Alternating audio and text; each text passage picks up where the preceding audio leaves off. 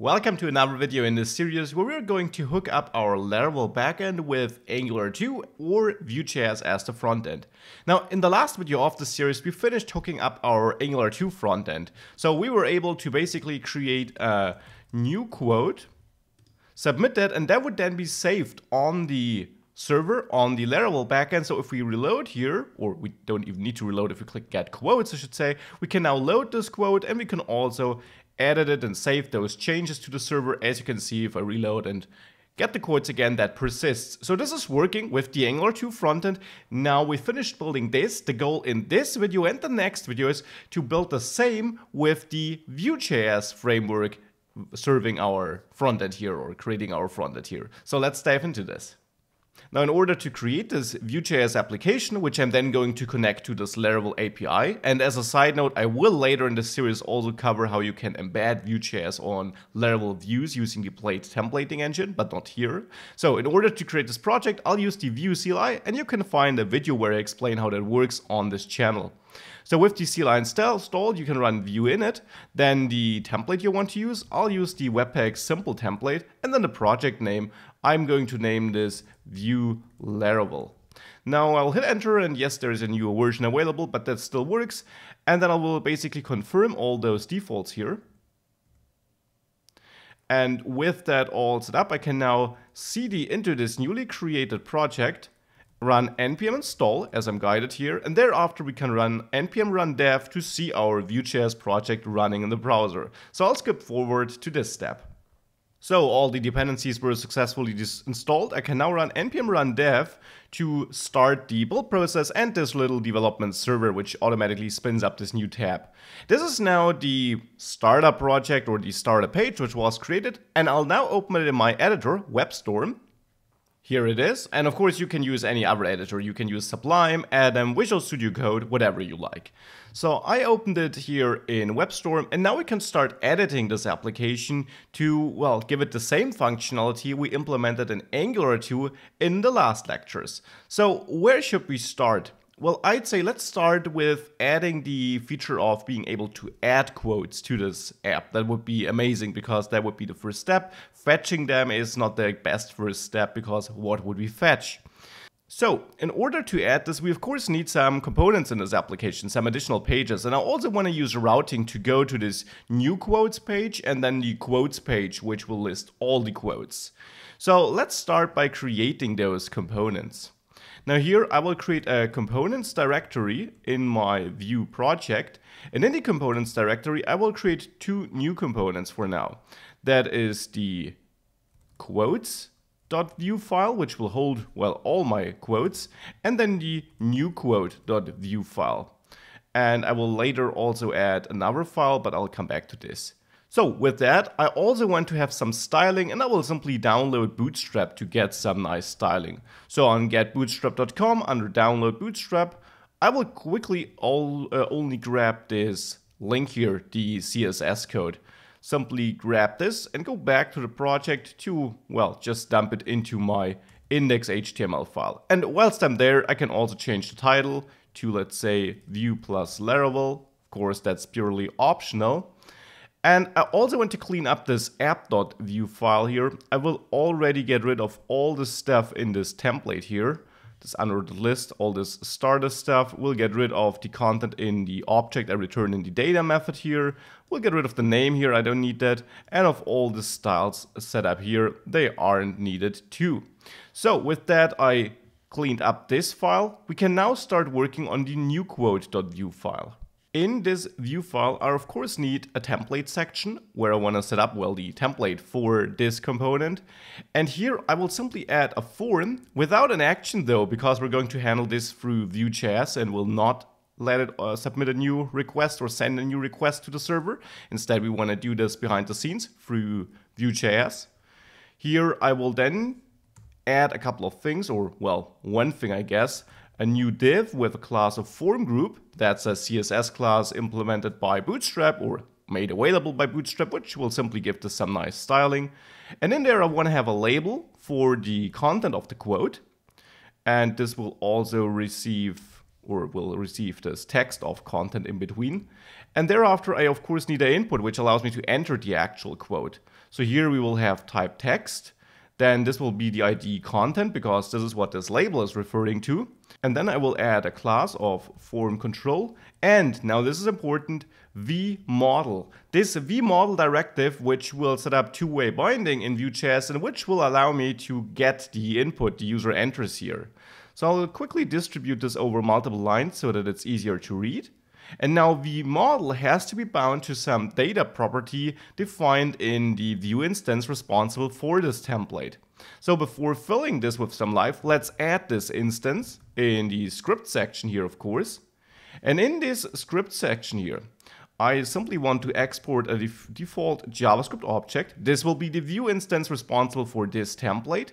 And in there I'll have the data method, which of course needs to return an object, as we always have to do this in components, in the Vue instance behind a component. And this data object here, this object that returns the data method, I should say, can now hold all the properties I can access in my template. So here I will simply set up the quote content property. This name is of course totally up to you, and I'll set it to an empty string by default. I can now bind this to quote content here, this vModel, so that I have this connection between the data in my Vue instance and the data in the template, or the data the user will enter into this input. So with this, the form is almost finished. I will now add a button with a class of button and then button primary, some Bootstrap classes to give it a nicer look, and then add the type submit to make this button actually submit the form. And of course I should give it a label of submit. So with this, the form can be submitted. I of course also need to catch that submit event. So on the form element here, I'll add @submit and @prevent so that it doesn't send a request, it doesn't do its default stuff. Instead here, I want to simply execute the onSubmitted method. You can of course choose any method name you want here. And I will add this here in my Vue instance under methods, which is a JavaScript object, of course. And here I will set up the onSubmitted method like this. So this will get executed whenever this submit button here is pressed, so whenever this form is submitted. This is therefore the part where I want to reach out to, well, my backend, to Laravel, and send that quote content we have here. Now we could also add some validation here. I'm not going to do it here. I didn't do it on the Angular 2 example too. You can of course try to add some validation for Vue.js. As a side note, validation is not baked into the framework, but there are great third-party packages available like vValidate, which you might have a look at if you need form validation. I actually might create a video about this too now that I think about it. Anyways, so now we can submit it. The next part is to be able to send a HTTP request with our quote data to our Laravel backend so that we can actually store the data in the database there. So let's work on this next. Now, submitting HTTP requests in a Vue.js instance is actually not baked into Vue.js. There is no HTTP service as it is the case for Angular 2. Therefore, we can add any HTTP service, any HTTP or Ajax third-party package we want. Now, choices would be Vue Resource, which used to be an officially supported package but isn't anymore, but it's still a great package to add, or very popular too, Axios, which is not related to Vue.js in any way, but again, you can drop in any, well, Ajax package you want to use. So I'll use Axios here. I hope I did pronounce this correctly, Axios, whatever. And we find the instruction on how to add it on the official GitHub page, which you can simply find by Googling for Axios. So here, npm install Axios is the first step, so let's quickly do this. I'll open up the terminal and run npm install Axios with the save flag to also create an entry in the package.json file. And now that it was installed here on my, on my project, I can start using it. And on this GitHub page, we can also find the code we need to run, Axios post. Now, of course, we need to get Axios, so I need to add an import here in the new quote component. Simply name it Axios from this package. This name here is totally up to you. It will simply import all the content from this package. And then on submitted, I can therefore then run Axios post. And here we need to insert the URL.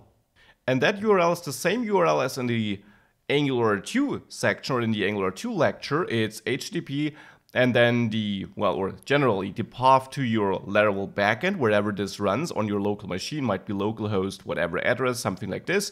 I assigned an alias, so therefore for me it's Laravel ng2-vue.dev and then /API/quote is the path we set up on our backend where we should send the quotes to. The second argument for the post method then is the actual data we want to send, so the post here. So this should actually be a JavaScript object where we have a content property, which is our quote content here. And I'll simply wrap this into a new line so that it is easier to read or to see. So that's the second argument to the post method. Again, this follows the same structure we used in the Angular 2 lectures or videos in this series, and this of course follows the structure we impose from our backend or by our backend, where we expect data to arrive in this format, to have a content property which then holds the actual content. And if you're not sure about this, definitely go back at the videos in this series where we set up the backend, where this is shown. So with this, we're sending the data, we're sending this post request. Now we can also chain a then method, because Axios will actually give us back a promise to listen to any response we might get. And let's simply log that response to the console. I'll also react to any error we might get, so I'll add a catch method where I could receive an error, which I will then also log to the console just to be able to debug this. So with all this out of the way, I should restart or rerun my process here, npm run dev, and we won't see anything, to be honest, because, well, I cleared my app.vue file, I added my new component, but we're not using this component, so let's use it. For this, I will go to my app.vue file and I will add it as a local component. You could, of course, also set it up globally in your project. Here, again, I'll use a local one. So I'll import this component, I'll name it new quote, from /components new quote.vue file, add this import, and then in my Vue instance here, I'll add the components property, which allows me to register local components. And here you set up any selector you want to use, like app new quote, for example, and then assign new quote as a value to the selector. And this now allows us to use this app new quote selector in our application. So if we now save this and we have a look at this application, this now looks better. We do have this new quote input. It does look a bit ugly though. This of course is because, well, we have nothing else but this element here, right? So let's use a little bit of Bootstrap styling. Let's actually add a container here. Let's then add a row class, a div with a class row, and then the call XS12 column here to place our quote component, new quote component inside of that. Now, this should look much nicer. We're also going to add routing. No worries, we're going to add this in the next video in this series. For now, I want to see that this works. So now if I reload this, this looks better. We now have it a little bit more centered and not spanning the full width here. So I'll now open up the console to see any potential errors. And then I'll send a new quote. I'll try to send it at least. Let's see if it works. This looks pretty good. We get back an object where we have status text created, status 201. Looks promising. Now let's also have a look at our database, our backend database on our, well, backend server, if this was indeed stored in the database. I did load my database here with SQL Pro, a nice tool to look into a MySQL database. And there in the quotes table, we see a new quote. The first quote here is the one created through Angular 2, but this is the quote created through Vue.js. So now we have both clients being able to work with that. And actually, let me start the Angular 2 project we created. I'm doing this on another screen so that I'm able to have a look at my running Angular 2 app here at localhost 4200 once this stops or finishes building the project. Now if we click get quotes, we should also get the quote we created in our Vue app. And we do, here, the second quote. So this is working great. We are able to create quotes in our Vue.js client It was super simple to set up since we did most of the heavy lifting in the previous videos, enabled cores and so on. So this was really easy to do. The next step in the next video is to add routing, to also have a page with all quotes, and to enable ourselves to fetch quotes in the Vue app too, so that we don't constantly have to do this in the Angular 2 application. We'll work on this in the next video in this series. See you there. Bye.